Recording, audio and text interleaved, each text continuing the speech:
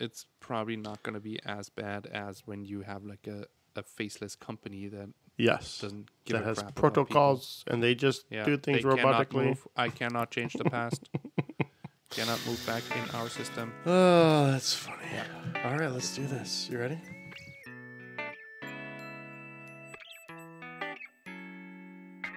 Finding Our Tribe, a podcast about teaching and supporting each other in our common profession, with Fabian Hoffman and Scott Kazarian.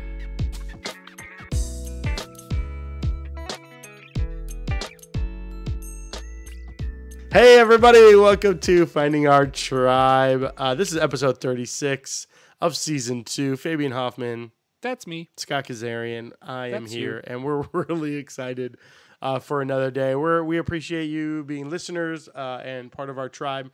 We'd love for you to share out this podcast with other teachers that maybe just need a little bit of community. I know we all need a little bit of that. In fact, I think at my school, I'm actually struggling to find that community still. Like it's the first year back from COVID, after COVID. And so my first year was with COVID. And so I get some connection, but then even like a friend that I thought, or a work proximity associate that I thought was going to become. I was just going to say friends. Yeah, it was going to become more than that. Kind of just like backed off. And I was like, bummer. That could have been fun. Yeah. For whatever reason, I just walked into your classroom and we were like best buds from the start. Well, I wouldn't. It was not mutual. It was not mutual. I was like, let's pump the brakes a little bit. What is it? First day, let's do a podcast together. They say like I chased you until you caught me. No, but yeah, that was a special time. Anyway, so if you have friends and colleagues out there that you that probably need some community too, we'd love for you to share the podcast with them and be a part of the tribe. Speaking of that, a tribe mate has sent us an email. Our first email from Southwest Ohio. I don't know if it just spelled SOS or something. I don't know. I don't know either. Is that? I don't speak Morse code. I just did it. Maybe we could just read the email and see what happens. But we could do that, yeah. Charlie Myrus sent us a wonderful email, our first email, just to encourage us, and we really appreciate it. Do we read it? I don't know if we read it. Nah, we're really glad, Charlie. Thanks. No, I'm gonna read it. I'm gonna read it because it was really nice. We like flattery, so go ahead. Yeah, Scott and Fabian and Scott. I didn't know whose name to put first. Scott, I would say it's me. Yeah. No, it's Fabian first because we're doing it alphabetically. Well, mine only has one syllable. Yours has like a billion, so I feel like Scott should we go first? Go ahead. Fabian and Scott. Yep. Scott. Okay. Well, we're getting off track. Here we go. You're doing an amazing, that's capitalized, job.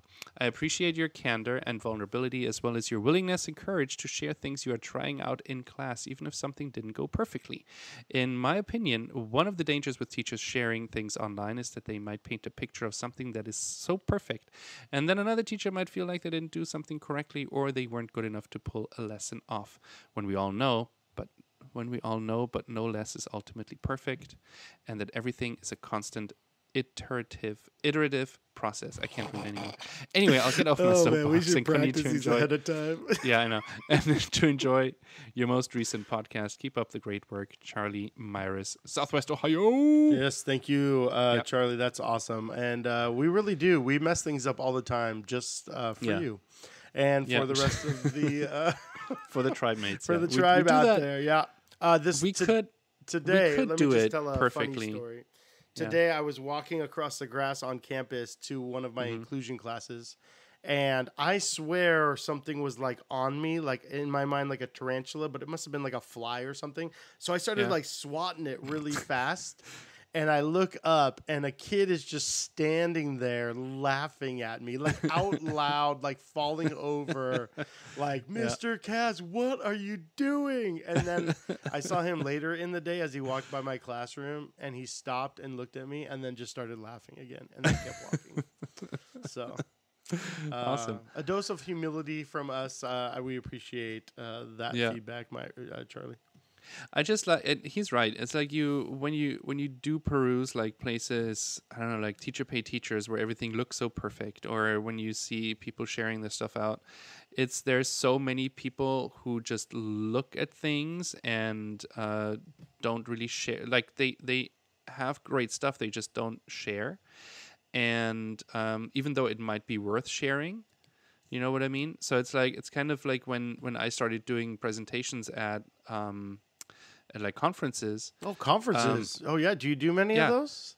We'll talk about that in a any second. coming up? Just curious. But when I started that, it was like I didn't think that I had anything worth talking about, and then just going to a conference and seeing what people are presenting on, I'm like, I'm doing like the same stuff and or different stuff. That's not like any different. You know, it's like it's still worth talking about. It's not like they're super special. Wow. It's just they just ouch for them. No, well, here's what I mean. Go on, tell us about conference speakers who aren't special. Keep going. That's not what I mean. What I mean is and like just, there's people they put presenting on their socks at, 1 foot at a time. They exactly, and they're presenting stuff they do in their classroom, and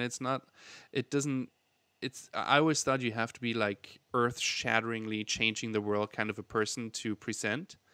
When no, boring old you can do it, no problem. Exactly, when boring old me can do it, everybody also, can do I think it. it's you can put on your pants 1 leg at a time. I don't think it's socks, but I messed that up. We'll have to check that later. How do you put on your socks? Do you put on socks, 1 foot socks? at a time? But I think the image. Do you go socks, shoe, or do you go sock, shoe? That's crazy. You put on your socks first, obviously, and then you slide around the hardwood floor a little bit, wake up your neighbors, and then you put on your shoes. And then you put on your shoes. Or you're in Hawaii and you just wear slippers. That's true. No, I don't wear slippers. I can't have open toes and teach. It just feels like too vulnerable. That's it's gross. Weird. Yeah. I mean, I've seen your toes. It's not pretty. Amen. No offense. Well, okay. I was gonna say the power of a 3D printer. I had a student, and you don't want to hear about my great announcement? What did you get there? I don't know where we got. You were so I busy. was about telling to get people there. how boring they are that I don't think we ever got there. Okay, go ahead. What's your announcement? So the big announcement is that Jamie, Hossie, and I are going to present at Fall Q here in California. Virtually, and it's pretty cool. We're going to talk. We have 2 sessions. We have one on gamification, which is kind of based on our podcast series where she was a guest on, called Jedi in the Classroom. Yep. Go figure. And then the other one is on mini games, where we're going to be focusing on how to pull off some mini games. And since we are virtual, it kind of got moved. It was supposed to be in person. Now it's moved to all virtual. We're going to try and figure out some virtual games that you can play, and also if you are in person, games you can play with your students. That's really awesome. And because it's virtual, like even I could go, because originally I got voted out of the tribe because I'm not a Cali kid anymore. Yeah, and so now I can even go. Although I'm not sure I want to come to yours because I feel like I would just be like, wait, I could do that. That's just boring. Exactly, it's boring old stuff, right? Well, that's really exciting. I'm excited for both of you and for us as a podcast. We're thinking T-shirts. We don't really know. How does virtual T-shirts work? I don't know. I'll be wearing a T-shirt. Okay. Well, I mean, I'm not going to sit there without a T-shirt. Yeah, that that's would true. be weird. I meant finding our tribe ones, but we're thinking about doing pod swag stuff. Yeah.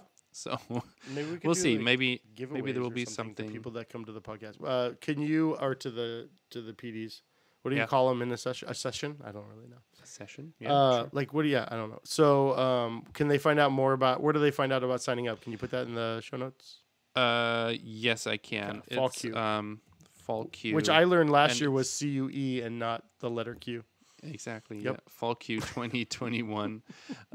It is the website is just called q.org. Okay. And then you can click your way through there, but I'll put it in the show notes. Thank you. Okay, power of a 3D printer. I had a student who was having some behavioral issues and was trying to figure out a way for him to be able to communicate with me and with our class and with other teachers without having to verbalize. And I made a card that was like one color on one side and one color on the other side. And depending on what he showed was how he was feeling. It was almost like a mood meter for him of whether we should engage him or not. Mm-hmm. And that worked really well until he crumpled up that piece of paper that I laminated and threw it in the trash because he was upset. But he loves 3D prints, and I knew this about him, so I 3D printed two-sided, two-colored. I just stopped halfway and then changed the color. Like a card. It even had a hole in it that he made into a keychain, and now he is like super into it. And I thought, oh man, the power of just taking a piece of paper that was laminated and changing it into this, a piece of plastic. A piece of plastic. I mean, really changed the game for him in regards to his buy-in to this whole trying to communicate in different ways. So, 3D printing, I'm doing a lot of it at the moment too, because I'm still trying to figure stuff out with it, and I'm testing things, and I have students who are like coming up to me before class and like, what are you printing today? What is that? And some students are like totally taken aback when I tell them, if you want to print something, just let me know, send it to me via email. And they're like, wait, what? I don't have to pay for having something printed? I'm like, no, I don't know what I'm doing, so it might take a while before it's done. But sure. I printed a Grogu, a Baby Yoda, for one of my vice principals because it was her birthday. But I forgot to add supports, and so as it was printing, what it looked like was Grogu with hairy armpits because the plastic had kind of just drizzled down, and so I was like, okay, I better redo this. So it's definitely a learning curve. I leave all of the ones that I fail on out. Yeah. So that students can touch them and play with them. Whenever they ask, what is all this out here for? I said, I want you to see how much I fail and how much I learn from those failures, right? It's like evidence that Mr. Kaz. I could do a failure box or something. Right? A display of just the worthless thing. It's like sometimes it's like balls of filament that have just kind of bubbled up because something fell over. It could be anything. Yeah. They always like whenever something goes wrong, they like politely point to it, and it's like it's always behind me, and I don't see what's happening, and they're like politely pointing. I'm like, oh, and then I pull it out, and they're like, can I have it? Because they really like to play. To have something living in your classroom. It's just like it feels. I know. It's awesome. Like it's awesome, but it's like this thing they can play with it and they can pull it apart, so it keeps them busy, especially if you have like tactile kids or kids with IEPs that need like something in their hands. Yeah. Speaking of that, my game starts Thursday. Ooh. I've played the offline version for about a month, not very well, waiting for devices. And power strips came in, and iPads are being charged, and Thursday morning they pick them up. Oh, and so I kind of think, like, if I don't have this ready to jump into on Thursday, I might not get them. So I'm ready.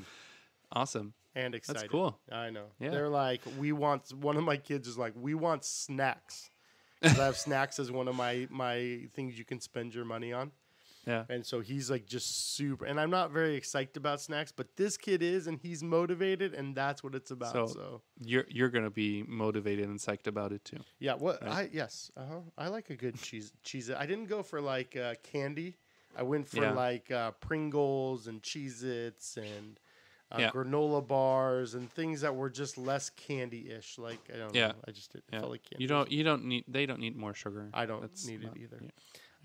So that's exciting. And then what was I getting? Oh, and then today was really a cool day because I got to put student evidence on the wall. And I'm curious to know how. I mean, I know a little bit of what you do just with side quests that you put up. But they've been working on these posters for about like almost a month, I bet. And now they're complete. They're graded. They self-evaluated. They evaluated others. It's all done. And I put them up on the wall, and they look awesome. And they display my student's identity on the wall. That's awesome. What do you end up putting? Like, how do you choose what goes on the wall? Right now, I'm putting any side quest that anybody turns in on the wall. To like get people to think about like, oh, what we can do side quests, and it seems to be working because I have a ton. Like, just I've never had this many people turn in side quests. Like, how many is a ton? Not that you exaggerate ever. I'm just curious. No, I never do. I think by now I have about 20 people that turn something in out of like 100 kids. Oh, okay, which is pretty good. That it's about 20%. And yeah, as I said last time, I give them feedback on the first one that they turn in, to kind of like get them thinking in like this growth mindset kind of a way where it's like, yeah, I should like apply myself and look really at the details and make sure that I'm not just turning in something that does not look at all like a Time magazine cover. Yeah, right. But actually what a Time magazine cover looks like. And it just teaches them to look for detail stuff. So it's really cool, the first few. That's awesome. And I have some really great examples that I printed out and put up on the wall. That's yeah, fantastic. so... And then, yeah, once we get into like projects and stuff, then I basically pick and choose the ones that are the best, and then also find like something that is not like amazing, but looks like, just average. Just so it's not just the best people, but I do want it to look nice, obviously, right? So I try to pick and choose the ones that have like great information on it, but maybe it doesn't look as great, and then the opposite, it looks like great but doesn't have a lot of info on it to kind of like show them, hey, this one looks great, but if you look closely there's like a couple of things that are missing, and so on, to kind of like have them reflect on stuff too. Yeah, that's interesting, because normally I have a feeling, Tribe, correct me if I'm wrong, Tribe, by emailing us at findingourtribe.net, but I have a feeling that like for most teachers, we try to hold on to the really good ones. Yeah, as like examples to show the next year, because we want them to be able to like have this model. This year I had nothing, so I made my own sixth grader make a poster, and then showed it. I like put together and said, "Wow, okay, here's what another." To work. I did. I did all the work. I gave it to my 11-year-old, and I said, "Can you make a poster out of all of this? Because this is what I gave my students, and I just need them to have an example." And he did a decent job, and then I had something to show, but. If all we do is show them these great works that they can't live up to, I wonder if that's almost like wisdom right there. Oh, really? Yeah, well, almost. I didn't say I'm not willing to commit fully, but for side quests, I'm only putting up the great stuff though. Okay. Well, but until let's put it this way: for the avatars, if they turn something in that is like hand drawn, I put all of that up because it's hand drawn and whatever. But for the Time magazine stuff, I do not print it out until they're done. Until it looks like a Time magazine cover, so it doesn't go up until it's ready, basically. Do you keep sending it back until it does? Yeah, I just keep calling them up to me and was like, hey, this looks great, but here's what you can improve and make it look more. Go actually Google Time magazine. Don't just like make up a Time magazine cover. Right? So it's like the quick, how do I do this quickly? And you're like, no, some of these aren't going to be quick. Yeah. Some of these are going to take a little bit of thought. So exactly. Yeah, well, that's really awesome. So great. And then you're doing a couple of things going on right now before we kind of transition. Tribe, we're kind of going to be a little bit more organized today. Hopefully, we're doing so far. It sounds pretty good so far. Like things we're doing in the classroom, resources we're using. So you're doing Rome by the Numbers. Yeah. So last year I found Kevin Rotten's website, and we should have him back on. Oh, man. His website's great. I mean, if you have the time to really dissect what he's doing, it's good stuff. Teach with Magic. He just came out with a book, which he mentioned like as a side note when he was on. I have a book. So, by the way, it's a book coming out. So we're going to have him on soon, I think. And so I found this thing called Rome by the Numbers, and it's essentially it's a lecture that just throws a bunch of numbers at kids, which can be ridiculously boring, right, if you think about it.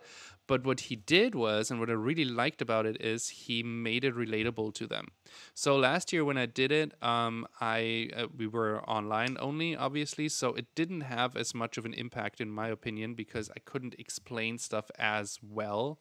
I couldn't just run over to the board and then draw something on there and explain it, etc. But because of the way it is structured, he really took a really good approach like, do not lecture too long, because the kids can only retain like 7 minutes of information being bombarded with, and then they like kind of lose interest. So what he did was he always threw in like it's through Pear Deck, and there's like numbers, and then there's a question they have to do, like what is, like one is, for example, Rome had 952 baths.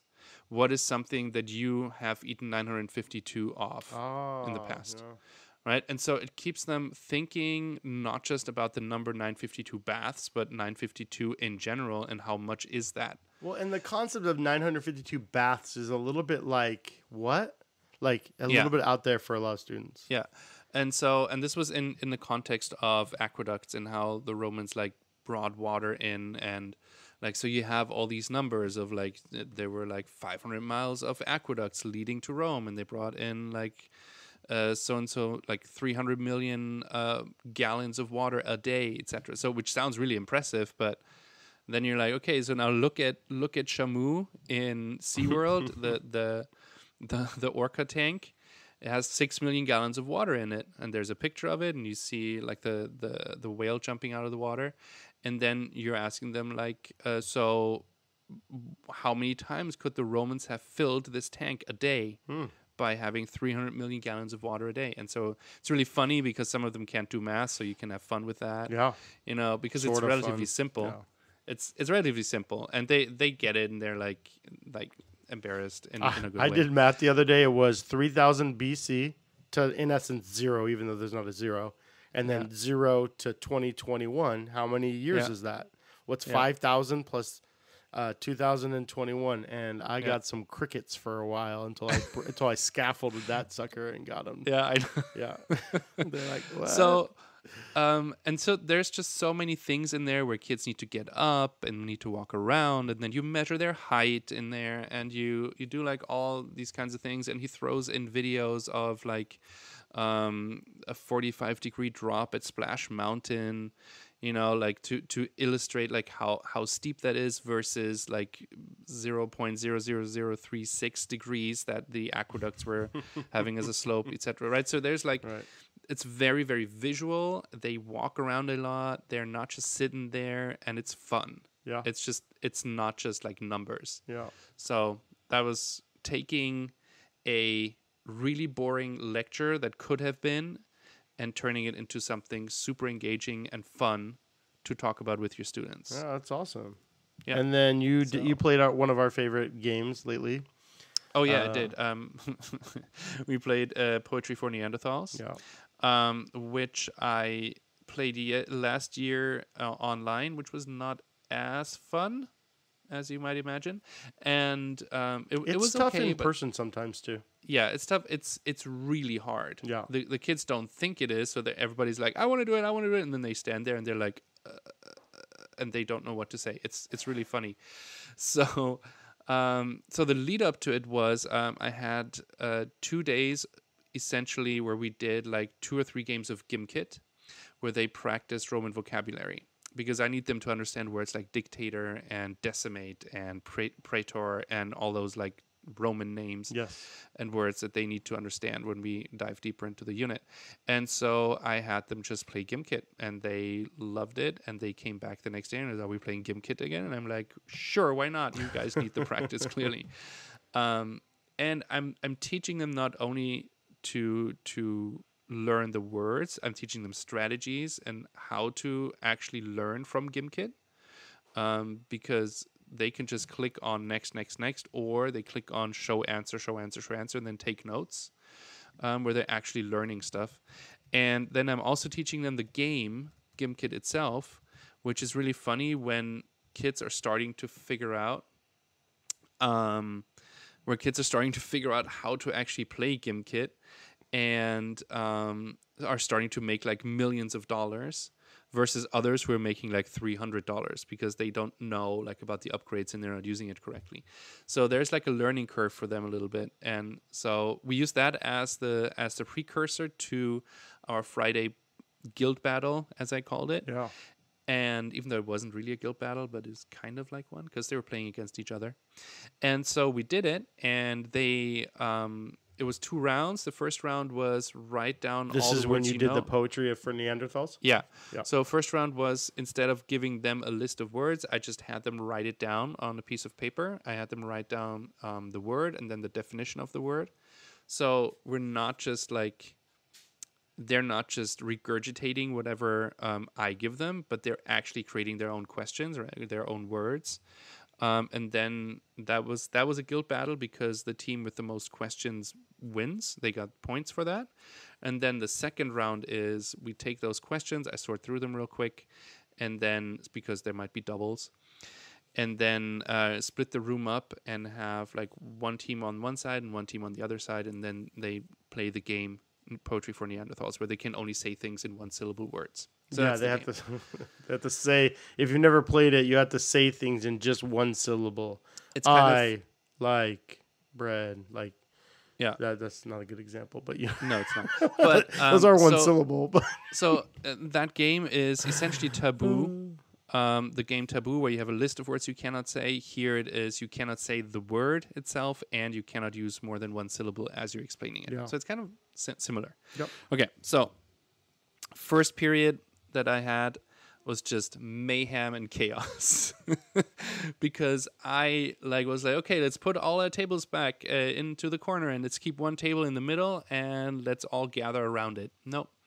Not a great idea with 36 kids in your classroom. That does not work. Too much chaos. So, yeah. So we played it. It was fun, but I did have students who kind of like completely disconnected because they didn't want to play. They didn't understand it, whatever. Walking in circles somewhere, drawing stuff on the board, doing whatever. So it was just like, I don't want that to happen.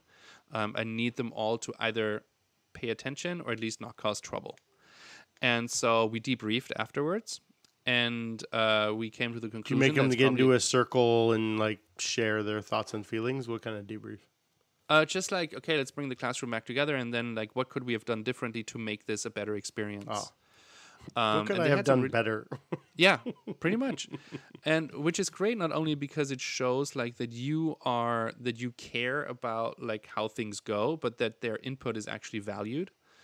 And so they came up with saying, okay, so instead of one table, how about we use two tables and have that as the room separator? And there's a little, like, they are like a foot apart in the middle of the room. And then so there's like, people cannot crowd it too much. And we're going to put chairs up instead of like having people walk around.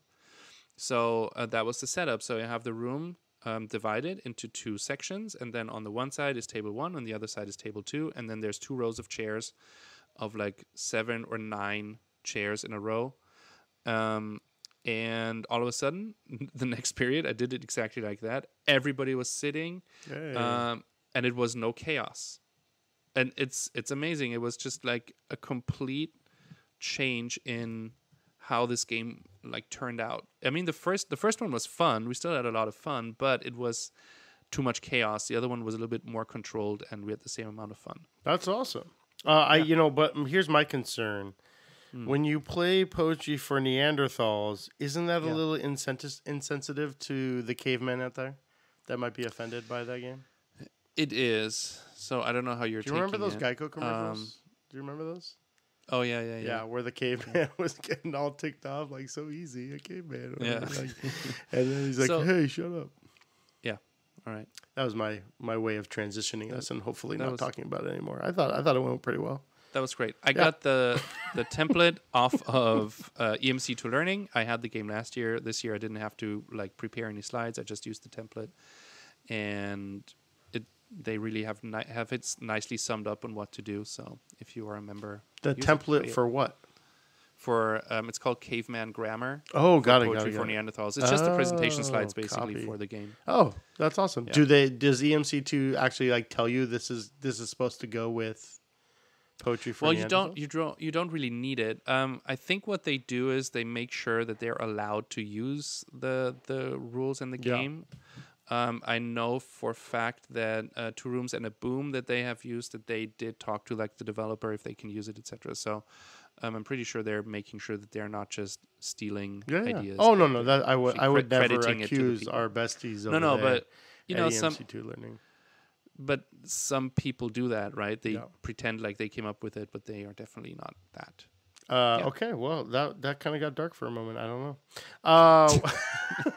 Well, we're going to try. Our goal is to keep these podcasts reasonably short and give you guys kind of just nuggets. So we talked a lot, Fabian. You were talking a lot about engaging your students in the classroom with Rome by the Numbers and how it really became more active. I've created because we don't have devices, I've had to like go back and create worksheets Oh out my of things that God. were never worksheets Yeah. in order to give students like the work to be done. And so they have notebooks in my class, like lined paper notebooks, and I can glue things in there, stuff like that.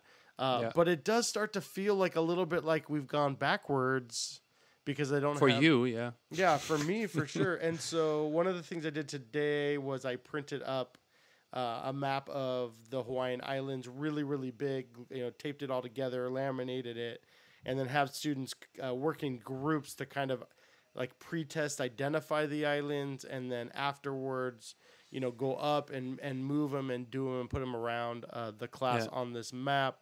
And that was like a little bit more engaging, I would say, than if they were to just like do it in front of them at the table.